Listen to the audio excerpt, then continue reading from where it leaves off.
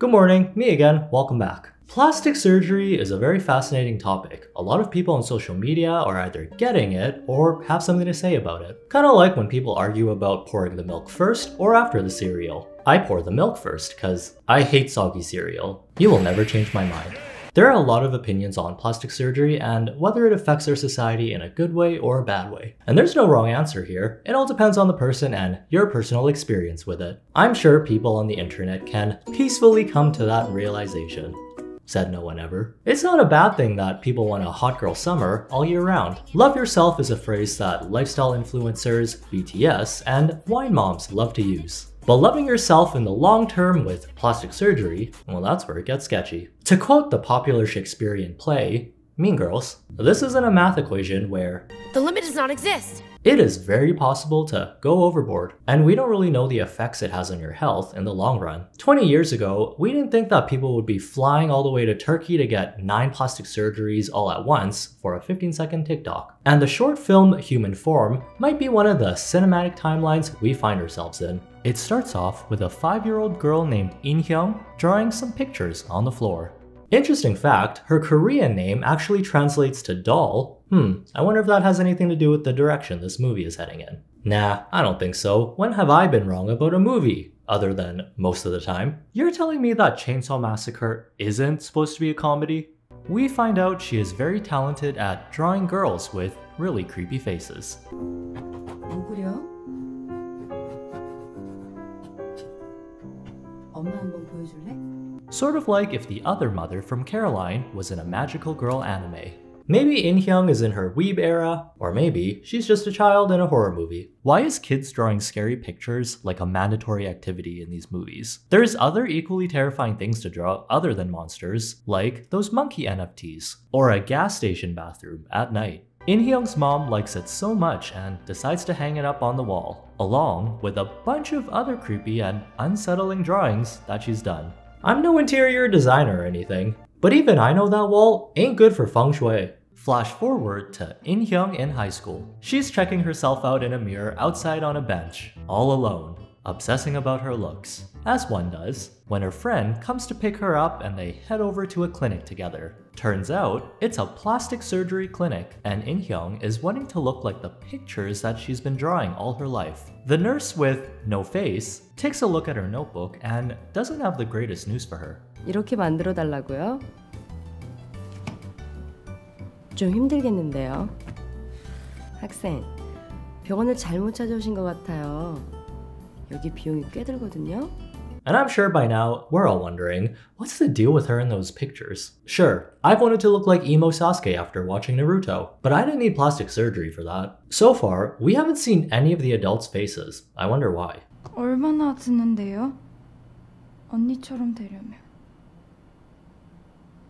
Ah, that's why. In this universe, the norm is to have the same surgically enhanced appearance, and everyone is adopting this style of face, where you can show someone directions by pointing with your nose and chin. At least they have smooth skin with no pores, or wrinkles, or any human-looking characteristics whatsoever. This clinic is also for rich people, and the nurse brushes off In-hyung saying that she can't possibly pay for this surgery. Talk about unrealistic beauty standards. Not everyone can afford to look half doll, half Halloween mask. Just take a look at her family. I have a feeling it's not genetics. 나도 수술할래. 어딜? 몰라서 물어? 졸업사진 찍기 전엔 해야 돼. 나이도 어린 게 천천히 해도 되잖아. 언니도 그 전에 했잖아. 후긴다고 될 일이냐 이게. 왜 안 되는데? And if that's not making In-hyung feel isolated, guess who else has plastic surgery? 근데 그게 엄청 잘생겼더라. 미친놈이지. 무슨 개한테까지 성형수술을 시켜. 요즘 많이들 시키잖아. That's right, the dog. Even that dog is living its best Kardashian lifestyle. Oh, what's next? Is it gonna get a dog BBL and start eating $40 salads? Now that, I would like to see. In-hyung feels like everyone is a hypocrite, since they're saying she looks fine the way she is, when everyone else is sporting the newest and trendiest face. At this point, her dad comes in, and you'd expect him to be the voice of reason, right? Dads always know how to break the ice when everyone is fighting.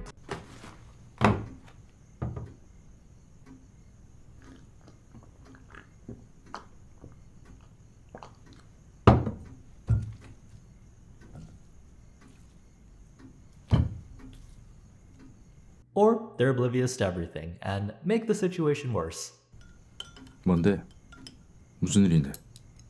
Since everyone around her has had plastic surgery done, In-hyung meets up with her friend to talk about what happened. You know, the only other person we've seen with a normal-looking face. 어때? 안 이상해?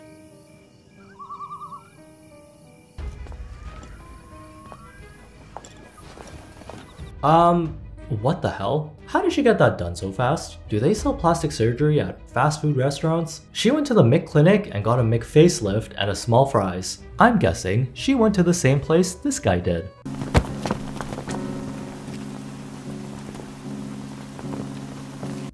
What was that? That looks like me in high school, trying to be emo Sasuke after he abandoned all his friends.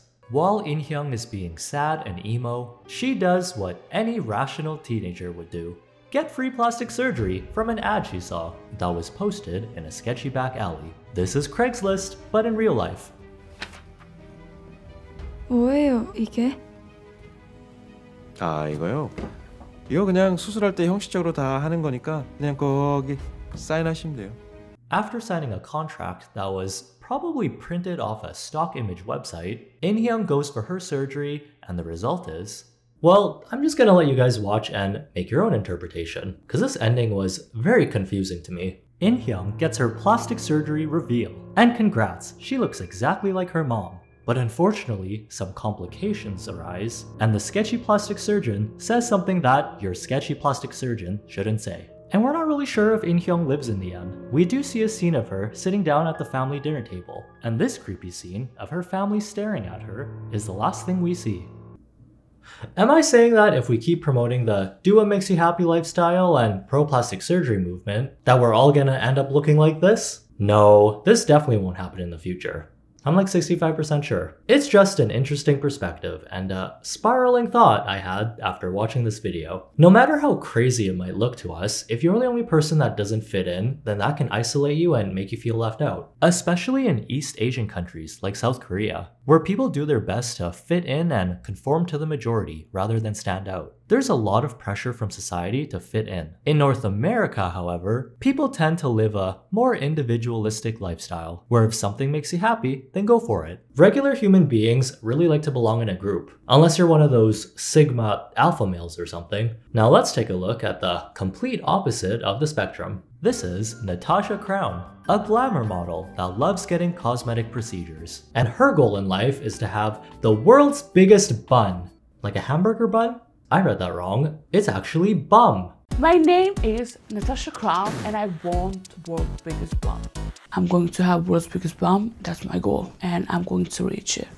So this isn't in North America, but in Sweden. I'm assuming that Europeans are similar to North Americans where they live life for themselves. But if there's any Europeans here that want to confirm, please let me know. I'm very curious to know how your society works, because I'm only basing my opinion on one person that got 5 BBLs done. I'm assuming most of you guys don't do that, right? When I was 20 years old, I did my first surgery and it was a BBL, Brazilian butt lift. I did my last Brazilian butt lift 1 month ago and that was my 5th. And soon I'm going to have my 6th. I've spent around $150,000 on my surgery. Wait. In 7 years, she changed that much? She didn't just surgically alter her features. She actually bought a whole new character for $150,000. I have always been different. And in Sweden, women think that the skinnier, more beautiful, but I think they need to see this is how real women should look. I started to go to the gym. The bum grew. At some point, it just stopped. So I decided to have surgeries. That's the start of everything. As you can see, plastic surgery is definitely addictive. If you're the type of person that fixates on things or gets addicted easily, it can spiral into something crazy. And there's always a chance that procedures like this can go wrong. These days, everyone is driven by money, because capitalism rocks. The doctors that keep on operating on people like this, while they are making bank, it's a very gray area about how ethical it is. In the end, we're not Natasha. We can't say whether this is good or bad for her. I mean, health-wise, probably bad, but brain-wise, I'm not too sure. She seems happy. You have my personality, and then you have my body, and then you have everything on top of that. You know, it's extreme. You know what? Natasha is actually going on a blind date today. Going on a blind date, and I'm super excited, but I'm still nervous because I hope he's handsome. Or funny, maybe more classy, because if I go too sexy, he will be like intimidated, like too much, like boom, boom, boom. I don't think the clothes are what he's going to be intimidated by. It might be the second thing, but definitely not the first. I'm also really curious, is the guy gonna be similar to her, or is he just gonna be a regular person? I'm Adam. I'm from Gothenburg, Sweden. I'm 28 years old. The only thing I know about Natasha is that she's 27 years old. I hope we get a fun evening, and who knows what this can bring us. Oh no, he looks normal. Done this before? You haven't? No. This is the first time. Going on date? No, Blind date. No, done this before. What are you famous So for? I'm famous for my big bum. How do you get famous for that? You can be famous for everything. You can have 3 legs and be famous for that, you know? Nah. Okay, this YouTube channel truly did this guy so dirty. They just made sure this guy would never go on a blind date ever again. I had my bum done for two months ago, and I'm going to look at his face. So another question, what, because I'm like enhanced to the max, Yeah. and I'm gonna explode soon. No, I'm just kidding. But what do you think about plastic surgery? I don't have a problem with it. Actually, don't. Because people have some opinions about plastic surgery. That's why Okay. I'm asking you about that. He reacted more calmly than I thought he would, and he seemed more curious about her than anything. I know I wouldn't be calm because my brain is probably as filled as her butt with so many questions. It looks like it has its own consciousness. And I started working out at the gym. Okay. Okay, so I was like, and then I had an idea to Epiphany.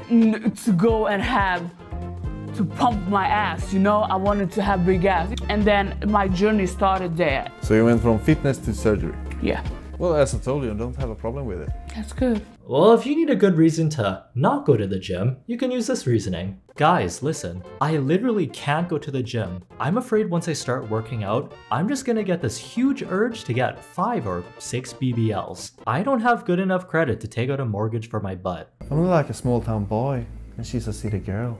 And we're from 2 different worlds, I guess.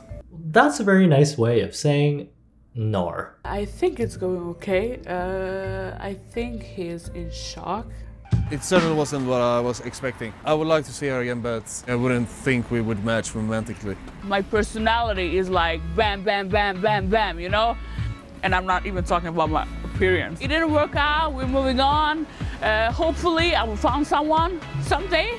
This was a big experience for me, and I tried blind dating, come on.